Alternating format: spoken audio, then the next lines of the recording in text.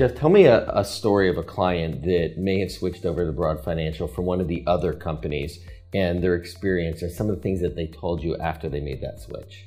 Well, there was a fellow that was with one of the other companies, a big company, and he was doing a lot of flipping houses. It means buying and selling, buying and selling. And there is something we discussed about this earlier called a tax called UBIT, Unrelated Business Income Tax, that could be triggered by frequent flipping like that. He had been with this company 10 years and they never, and he told them, buy this, sell this, buy this. They knew exactly what he was doing and they never told him there's such a thing as UBIT. So he quickly got rid of them. And he came over to us and we didn't necessarily get rid of the UBIT, but at least now he's informed and aware of it. These are classic examples of people that, the customer support and the education is very important.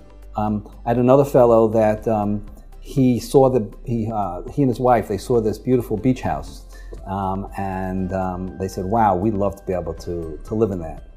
But we don't have any money and we're still working. What do we do? Oh, we have money in IRA.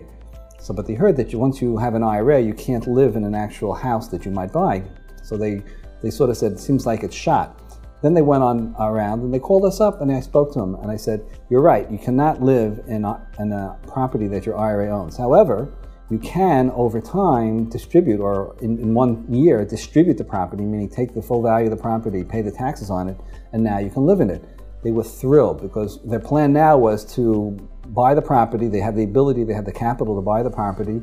They bought it and they were renting, and they're renting it out and they're making money, and it's hopefully also accruing value. And down the line, when they're ready to actually totally retire and live in it, they'll be able to distribute the property and now live in their dream house. Would not have been possible had they not had an IRA and not known that they could do so.